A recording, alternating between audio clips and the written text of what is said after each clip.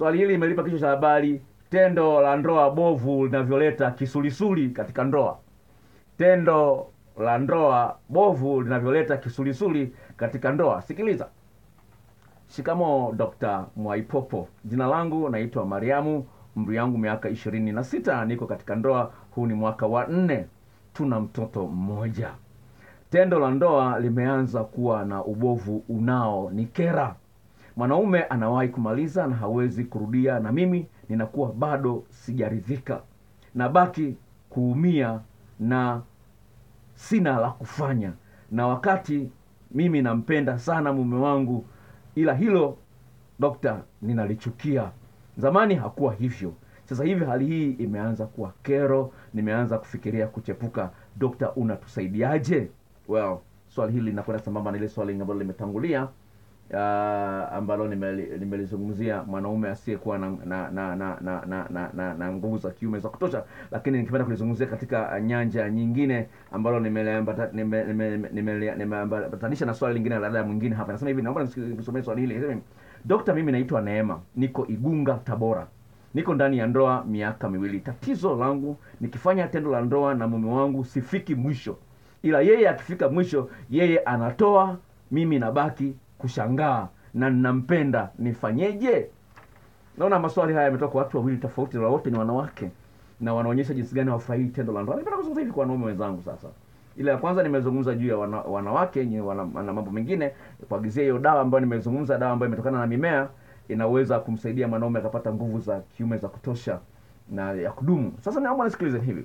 Upande wa mwanaume, nimeweka kwenye video zangu za YouTube jinsi ya kupata nguvu kijanja bila kutumia dawa. Hilo nimeweka, kuna video ambayo nimeweka kwenye YouTube jinsi ya kutengeneza nguvu kijanja. Hivi kuna wanaume ambao wataonekana hawana nguvu za kiume, si kwa sababu wanahitaji dawa, ni kwa sababu hawajui kitu gani kinaendelea.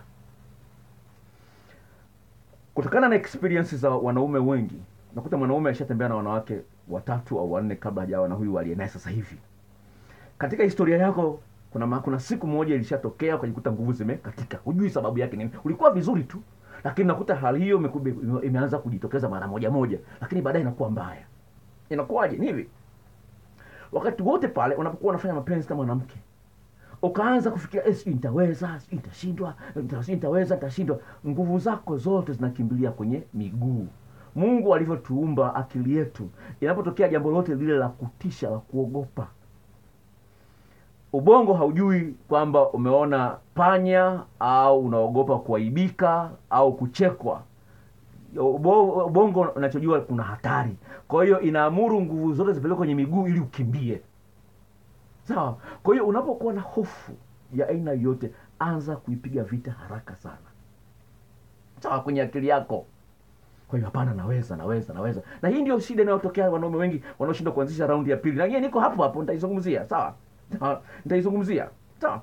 Ni kwamba jitahidi kupiga vita mawazo yanayokuonyesha kwamba ya woga, kwamba nitashindwa, sitawezekana, sitalala, lakini anza kupiga vita. Hilo la kwanza. La pili, ili uweze kupiga vita kwa urahisi, jitahidi kupumua kwa nguvu, tena kwa kutumia mdomo.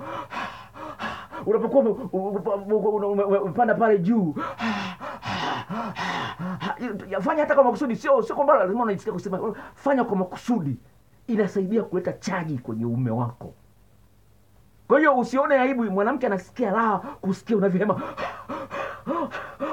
Usione aibu, fanya hivyo kwa makusudi mazima, utaona chaji zinavyoongezeka.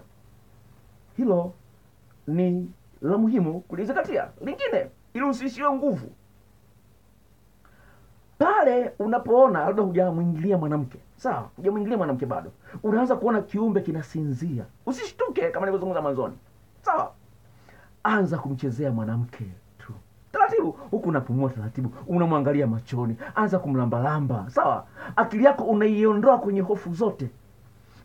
Unavyoona mwanamke anaanza kucheza kiuno, anaanza kuhangaika kitandani, unavyomlamba ana maeneo yale 16, unaanza kwenye shingo, unalamba shingo ile, unaitekenya na ncha ya ulimi.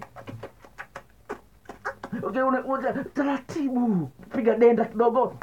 Hivyo taratibu, usione haraka naye. Wako unakimbilia wapi? Sawa, unakimbilia wapi? Usione haraka naye. Sawa? Taratibu utashangaa tu chumba kimepata chaji. Hayo ni mambo mengine ambayo tunazungumza, sawa? Imezungumza kwenye message moja, sawa? Pale ambapo umeingiza kiumbe chako ndani.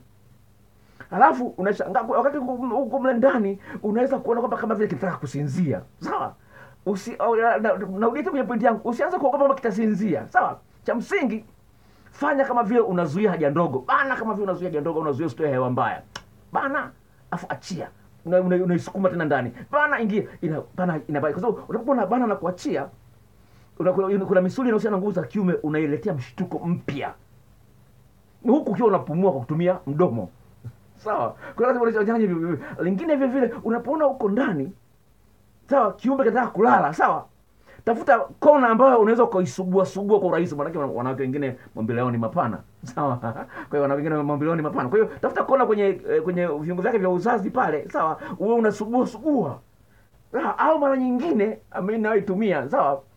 Si uko juu ya mwanamke, sawa? Unajilaza, unajisukuma mbele. Kwa ile sehemu ya mbele ya ume wako ile karibia na pale kwenye zile nywele za siri, sawa? Pale panasugua pale kwenye eneo lile la mbele la uke. Unasugua, ule msuguano unatengeneza chaji. Unapata nguvu. Hayo yote yatumie, fanyie kazi ili kupambana na tatizo la nguvu za kiume. Sio kila kitu kinahitaji dawa. Mara nyingine uko zitumia akili tu, sawa?